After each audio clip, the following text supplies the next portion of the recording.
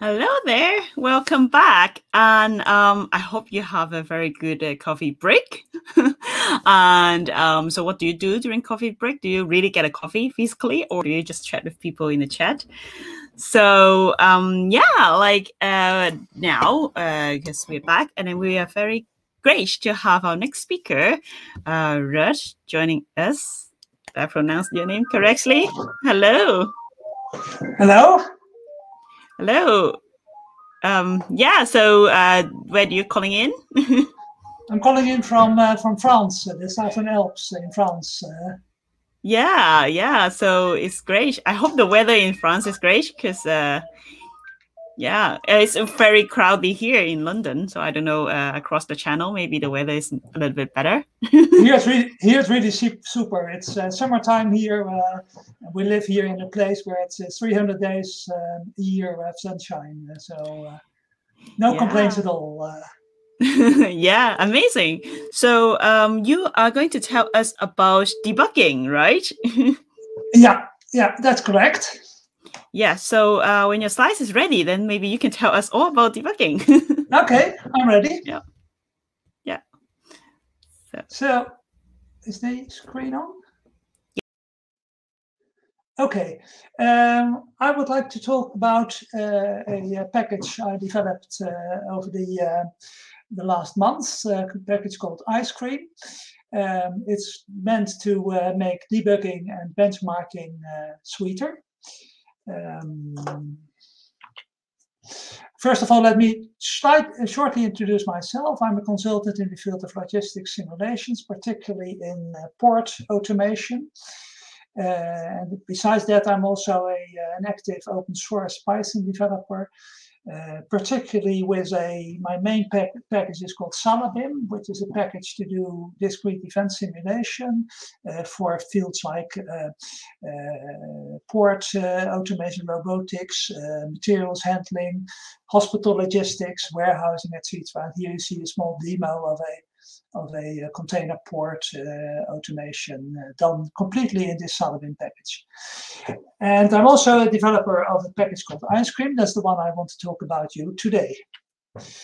I want to talk a little bit about the inspiration, then about how it can help debugging, how it can help benchmarking, highlight some of the advanced features, how you can customize it, compare it with the package from which I got the inspiration, and then come with some conclusions. The inspiration actually came from a package I found, I think, the beginning of the year. A package called IceCream, this is spelled in the correct way. It's a package by Ansgar Grandseid. It's a nice package, but I had some complaints about it. It doesn't have a Pythonic interface, which is quite a nuisance. It also had quite a lot of requirements in the way of modules you had to install. And I found that there were several parts missing, particularly in the field of benchmarking and easy customization. And then it was actually too much to propose as a push request. So then I decided to create my own package, and I called it IceCream. It's the same spelling, but now just with a Y. So that's when you see it with a Y, that's my package. Oops. As I said, it's debugging and benchmarking. It's first, and debugging is the most important part of it. So debugging, what do people usually do for debugging? Well, they have real debugging tools like the integrated debuggers in IDEs like VS Code or PyCharm, but they're not always useful. So often we also just have a couple of print calls like print a comma b. But if you have many of those, you don't know actually what it is, and then you have to add something else. So you have to add, okay, this is A and this is B, etc. And from Python 3.8 on, it's possible to use an F string, which is quite useful, but it's not ideal. Still a lot of typing for debugging, and you will also miss out some functionality. So what about just saying Y a comma B? That's actually what IceCream does. And I just wanted to show you that by looking at a small program, a small program that's supposed to remove all the elements that are less than or equal to 1 of a given list. So this is the list, and we have this little program for EL in L. If it's, then we remove the package, and then we print the list. So if we run this, and let me just do it in real time, but the output is wrong. You see several items are still not left out correctly. So now I just wanted to show you that in reality. So if we just run this program,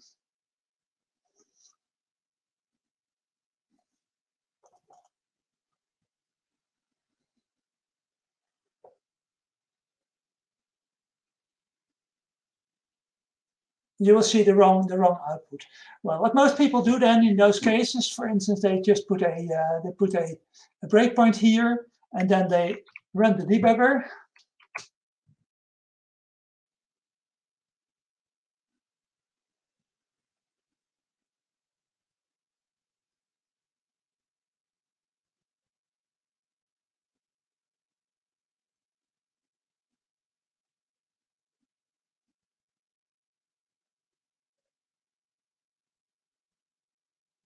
It's a little bit slow, I think, because of the connection. Oh. Well, then you run the debugger, and then you can just see the elements. It doesn't really work at the moment, but you are familiar with that, I suppose. The disadvantage of that is that you can't really see the context. So you could just see a number of variables, but not in time. So what a lot of people then do, they just say, okay, I just print EL here, and let's at least check that we only have values that are indeed less than or equal to 1, because that might be also already a problem. If we just run this, I hope that will work now.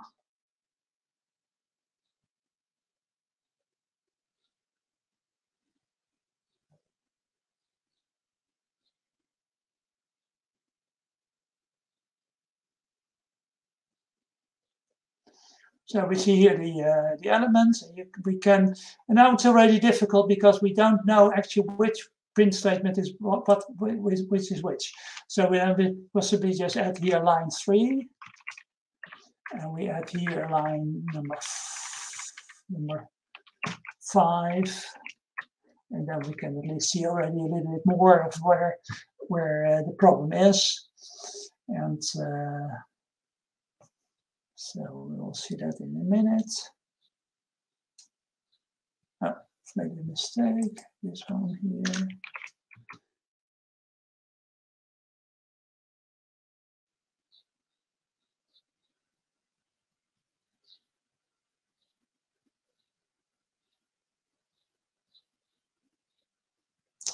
Still an error. Sorry about that.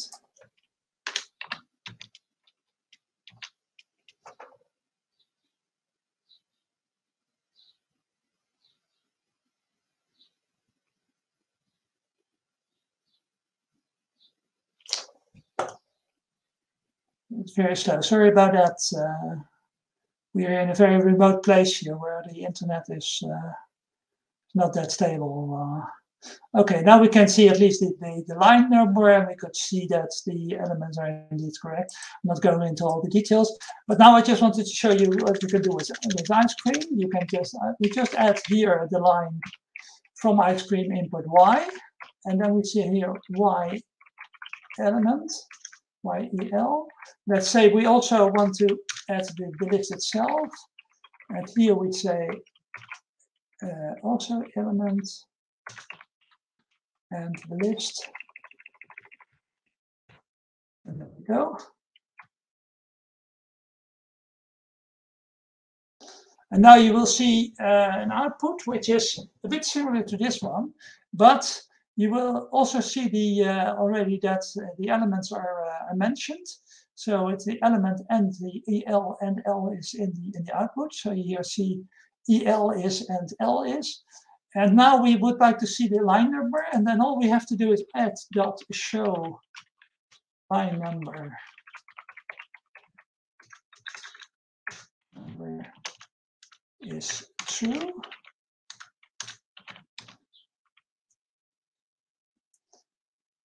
And then you will see immediately on top of this output, you will see the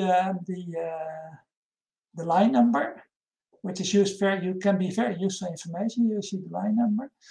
And if we put this into a function, for instance, then you also see the function name. If it's even in another file, you will also see the file. So let's go back to the presentation. Well, IceCream also formats the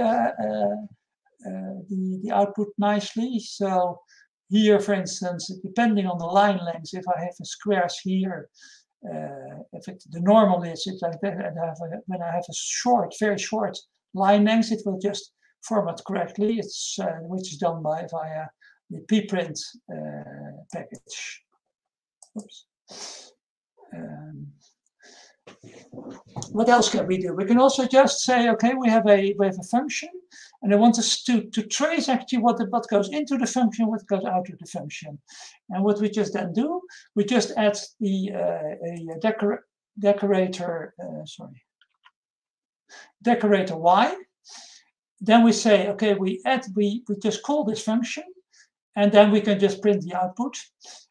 So here you see actually the effect of this is actually that the output just says, okay, this is called with the parameter 2, this one, and it returned 4, and you can also see some debugging information.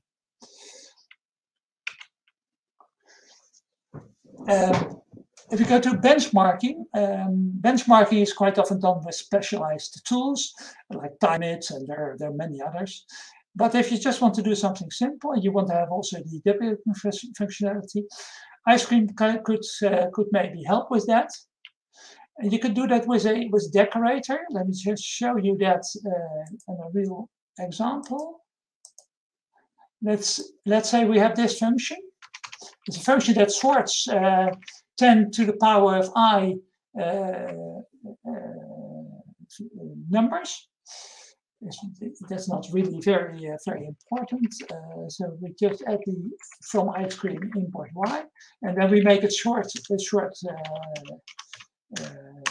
test run for I in range 7. Say do sort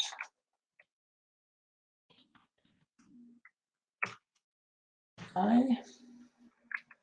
That's all. Then we add the decorator to get the debugging information.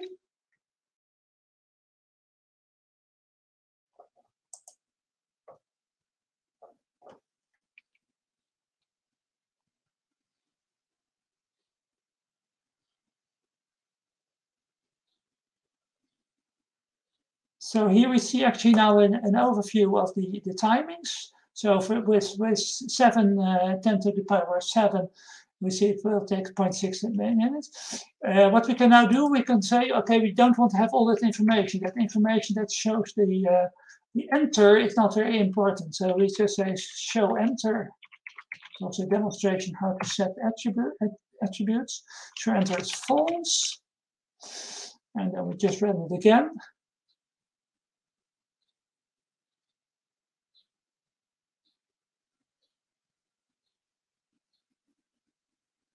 And then you'll see a very nice overview of the timing of this function. You can see it's an exponential square, an exponential equation. What we can also do is as a context manager, and in that case I just do this. I have another example here. Just build up a list of 10 to the power of 8, I think, elements. Add the IceCream again, and now all I have to do is with y. That's all, and then I can run it.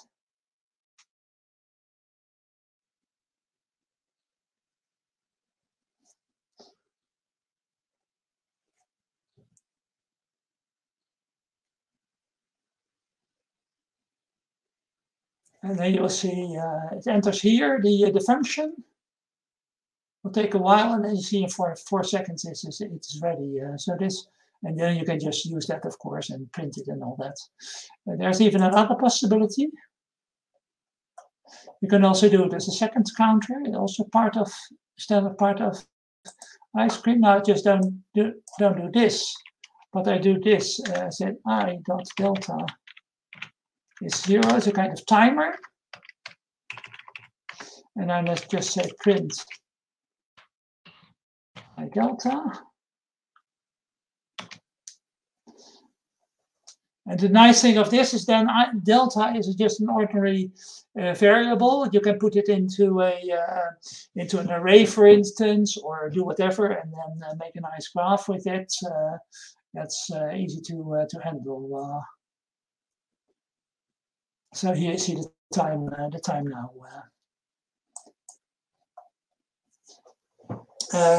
For benchmarking, you can just only at the time. That can be used for information, particularly when it's very long. If it takes minutes, for instance, with a response from a website or something like that. So you just say, okay, show time is true, and then you say hello, and then you get the output. You can also do relative times. You can add the relative time. So here you can see I do show time and show delta, and the delta is that counter. And then you can see it relative to either the start of the program or relative to the timer set here. I wanted to show you a couple of things to how to change. To change attributes and all that. Let me just go back to this example. Here you see already that we've added a line number. Let's just say we don't want to have that same prefix. So we say a prefix is some examples, and then for standard, normally the output goes to standard error, but I can also send it to standard out. But you can't really see when you run it on the VS Code what I'm doing, but you can send it to you can send it to file. You can also send it to a logger, which can be very useful.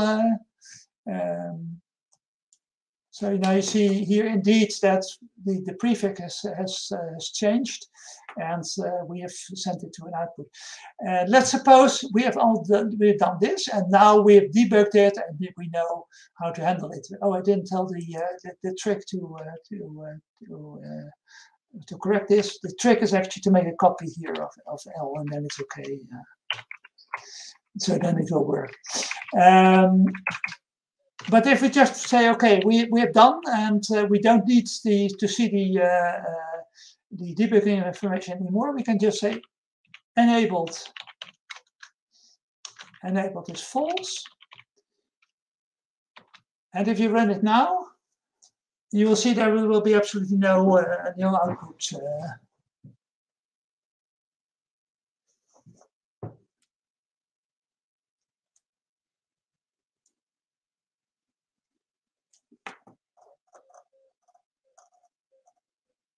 And then you can just only print information. So not anymore the output information. I just want to do something else. This is a small program to show you some of the output specification. So if we run this one, I've set here a line length of 160. So that means that this will all fit.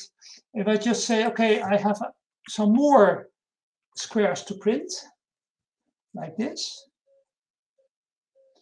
then you will see the output will change because this doesn't fit anymore on one line. And then you will see we put 2 lines. If we don't have even more, let's say we have 70 of those squares to print.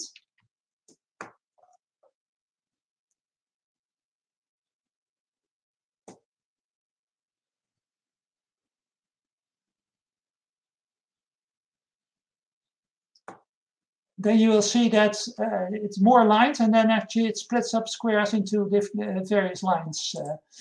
and that's can be extremely powerful.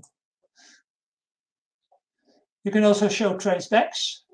So then if you just call it from a certain point, you can see actually from where it's called. That can be useful to track calls from, and you don't know exactly where it came from. There are a lot of advanced features. There's a whole list of them. And you can also use, for each one, you have a shortcut. So instead of line length, for instance, you can say LL, or instead of prefix, you can say P. And these things are, you can just add them to your debugger. Nice thing of IceCream is that you can customize it with a JSON file. You just put the JSON file in your current directory or in the site packages folder where the program is installed.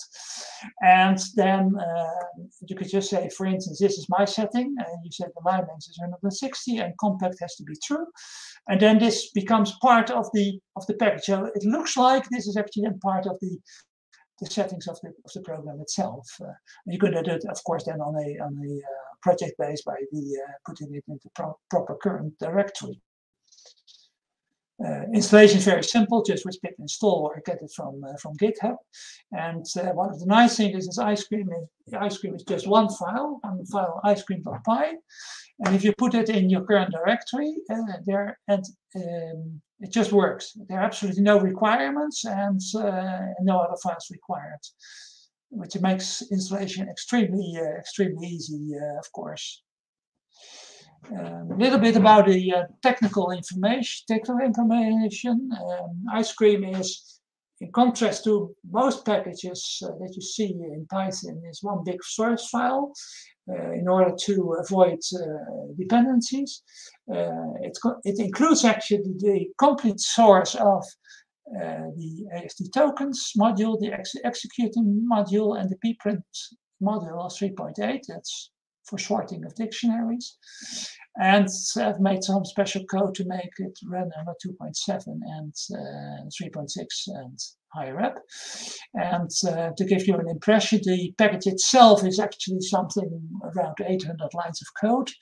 And the rest is actually, the whole package is 3,000 lines of code. So these modified sources are actually about 2,200 lines of code. Then just a short word of comparison with with my inspiration package, IceCream with an I. What IceCream does the color the output. So in IceCream you will see, in this case you will see the strings in color, in blue usually. I don't do that.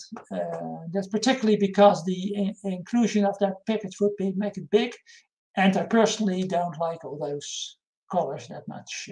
It's a personal preference. IceCream with an I doesn't have any benchmarking facility. My package has a very Pythonic interface, as you also just saw in my examples. My package is highly customizable. You can even make new, let's say, Ys, those debugging states by forking and cloning. It's really very sophisticated. I don't know whether a lot of people are going to use it, but if you need it, it's very useful. You can use my package as decorator and context manager. What you can't do with IceCream with I is control the pprint parameters, which you can do with my package for sure. And I have some more extensive tests and use another package. I use PyTest, and IceCream with I uses unit test. So to conclude, I would say IceCream might make debugging and benchmarking a bit sweeter. So if you want to use it, just go to my GitHub address, and then I just want to say thank you, and you can always contact me at this email address. Thank you. Bye bye.